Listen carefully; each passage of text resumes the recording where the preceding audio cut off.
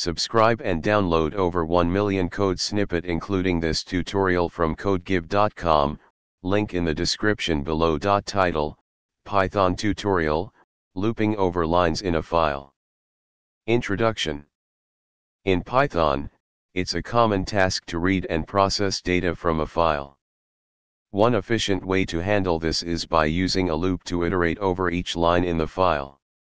This tutorial will guide you through the process of looping over lines in a file, providing you with a clear understanding and practical examples. Step 1. Opening a file in Python. Before we can loop over the lines in a file, we need to open the file. Python provides the open function for this purpose. Here's an example.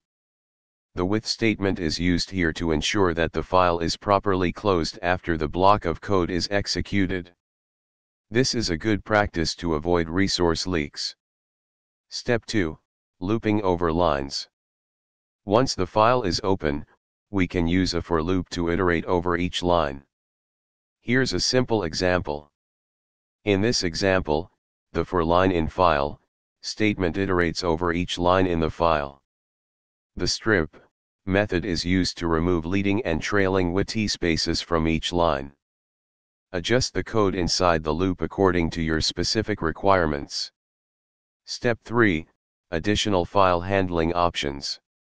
Depending on your use case, you might want to consider additional file handling options.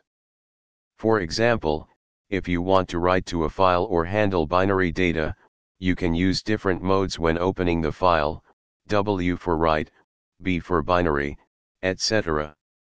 Conclusion. Looping over lines in a file is a fundamental operation in Python file handling. By using the provided examples and explanations, you should now have a solid foundation to efficiently read and process data from files in your Python programs. Experiment with the code, explore additional file handling options, and tailor the examples to suit your specific needs. ChatGPT.